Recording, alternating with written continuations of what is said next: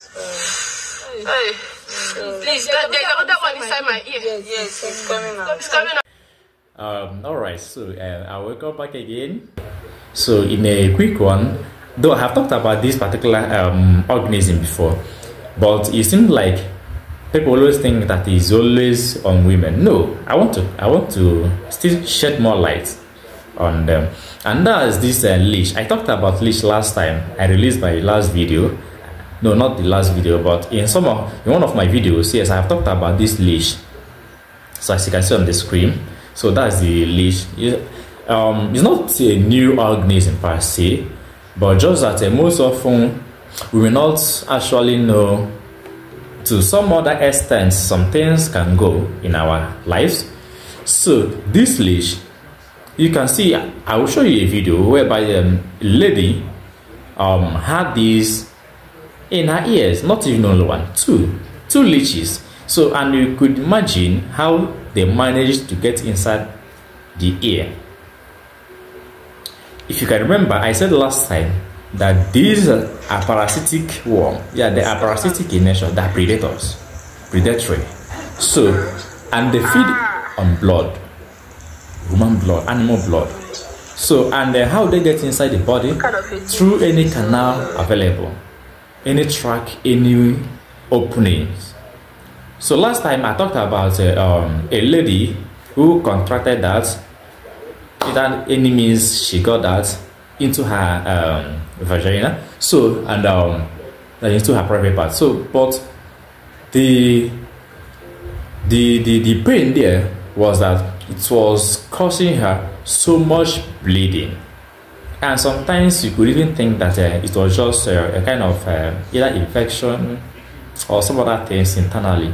So, but she was diagnosed, and unfortunately, it was these leeches that were found inside that place. So, but what am I trying to say in this? I'm trying to say that now this another incident is that I just came across the video, so I decided again to talk about it. Yes, I have talked about it before, but you know, most often after I have talked about something and now some things, you see that people even forget it. So as I just watched the video, they may feel like okay, and they may think that what I have just said is like kind of just only limited to that you just talked about. No, but I can remember last time I talked about, see, they can get into the body through any openings they see. Any openings they see in our body, they can get into them. Once they can enter, they will just penetrate and move inside. So now this case is that this one was inside the ear, not even only one, two leeches got into the ear. How?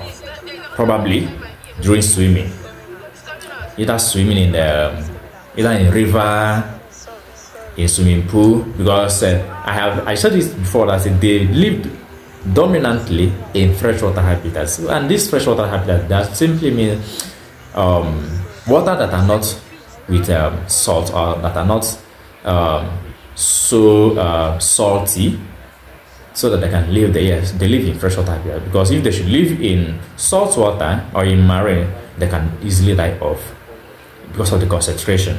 So that's why they are mostly found in freshwater habitats. So you see, when you are swimming either in the swimming pool, in river, just know that there are some other microorganisms that are inside that water with you. So let's forget about the fact that maybe when you are much swimming in a pool or in a river, some other people may be discharging some other things inside that water too. So now let's keep that water aside.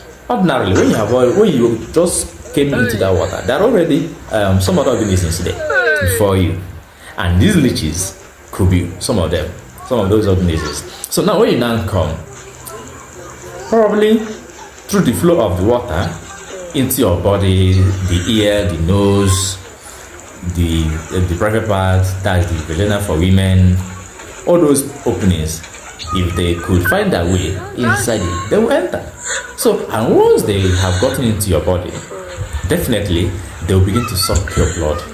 Okay, so this is now, so even the ear, they can get into the body through the ear. Yes, and if care is not taken, they could temper the eardrum. And if they should temper the eardrum, because you know parasitic, they have the capacity of piercing, that's tearing flesh. Yes, that is because it's only when you tear a tissue that fluid can come out, and this fluid is the blood. It's coming out. So this is now. So and once those blood are coming out, they are sucking them. That's what they are, parasitic in nature. Then we'll not talk about all the predatory aspects. That's the one that eats other life organisms too. So you see, I'm particularly talking about these parasitic ones. So I still want to tell us again, though you watch the video, please, whenever you are into any river or a swimming pool, just be careful. Just make sure that you protect yourself and be conscious. Don't be carried away by the pleasure of the swimming. Don't be carried away by that. Yeah, be sensitive to know when things get into your body. Be sensitive about that. Okay, if the girl probably was conscious of these leeches, I believe she might have gone into the river to swim wearing her hair tie or swimming kits, probably net, cover the head, probably cover the ear too. Yes, they cover the ear. So these things couldn't have gotten into her ears, but the ears were all free. So, and those organisms, they felt like they're safe and they moved in through the flow of the water. So what am I trying to say in the next is that whenever you're into the sea, into the river, the swimming pool, enjoying yourself, playing with your colleagues, make sure that you protect yourself very well. Yes, safety first. Safety first. So, and in that safety, not only women, yes, not only women, though the two instances I gave through the VG, that's the vagina, and through the ear, it was on women. So it was on women. So that does not mean actually that a man can't suffer from such attack. Yes, I call it attack because those microorganisms, they attack us. Parasitic organisms, what they do, they attack us, they suck our blood. Okay, so that does not mean that a man, so like the ear, both a man and a woman, all of us have ears.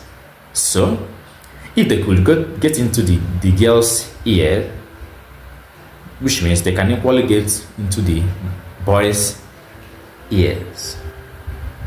Am I making sense?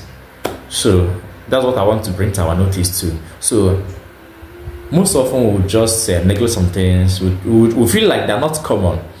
Must you wait until you experience something before you begin to protect yourself? Obviously no. So tell your neighbors, tell your sisters, tell your brothers, why are you going to swimming pool? Be conscious. Take caution. Take precautions. Take some measures to make sure that you are safe. Yeah, because there are bacteria, there are other organisms that are at war with us, either microscopic or macroscopic. So take care of yourself today. Cover your ears while entering the swimming pool, the river. So for men, they may feel like they can't wear nets or whatever. Fine. Be conscious of your health. Be conscious of your body. Even when you're in the swimming pool, make sure that you are conscious. Even when water enters your ear, try to know, because yeah, when you are swimming, yes, it's true that water can go into your ears without you feeling anything. But when a kind of bigger organism gets into your body, you may feel it. You may feel it. So, but the summary of it is that take caution. Take caution. Just know that. Just be aware. Yeah, I just want you to be aware. Just know that these things exist, and they are not far from us. They are not far from us. They are not far. They are in freshwater habitat, and we'll talk about this freshwater habitat We are talking about your swimming pool. Yes, that swimming pool you enjoy. The river, that river you normally go to swim, the stream, all of them. So please take caution and protect ourselves always. Thank you so much. Please don't always forget to subscribe to my YouTube channel, to my Facebook page, so wherever you see it. So, and just try to follow me up on my YouTube channel. Thank you so much. I see you in my next video. Bye.